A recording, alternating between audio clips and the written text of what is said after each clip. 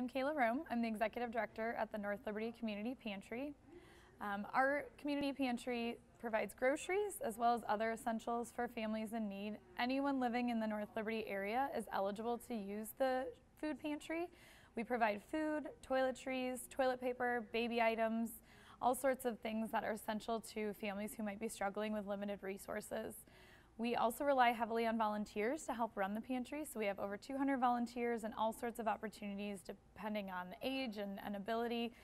We also are recently opening a clothing pantry, so the community closet will be open at the end of this summer, and we're excited to be able to give out clothing, socks and underwear, new shoes, items that again help families that are struggling with resources.